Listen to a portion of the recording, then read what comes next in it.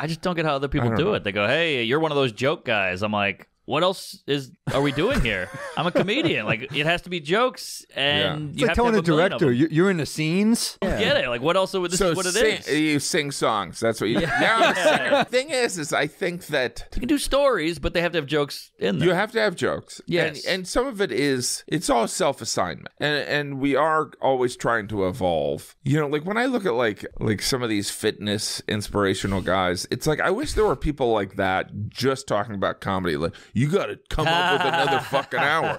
You got to do it. You got to challenge yourself. You got to wake up. You got to go, I'm going to freak myself out. I'm going to say something embarrassing. You got to go up there. You got to embarrass yourself, because that's the only way you're going to grow. You're going to sit there and do food jokes for 10 years?